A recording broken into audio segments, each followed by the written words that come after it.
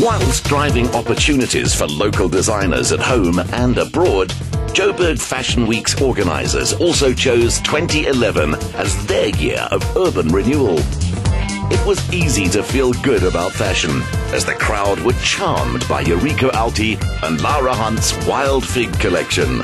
You know, the boyfriend look seemed to be very popular last year, but by the looks of your line over here, everything seems to be very feminine. Our inspiration for Fashion Week was actually moving post-war 1950s with world recession ending.